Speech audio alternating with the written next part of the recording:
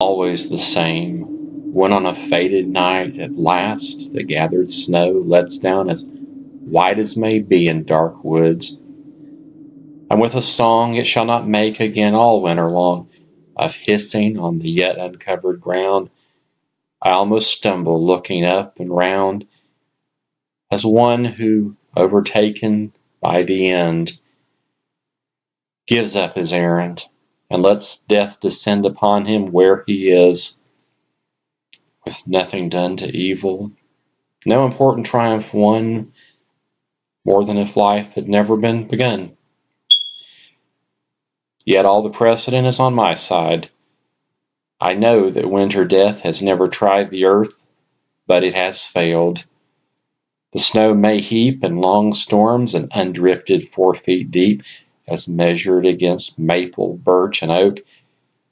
It cannot check the peeper's silver croak, and I shall see the snow all go downhill in water of a slender April rill that flashes tail through last year's withered brake and dead leaves like a disappearing snake.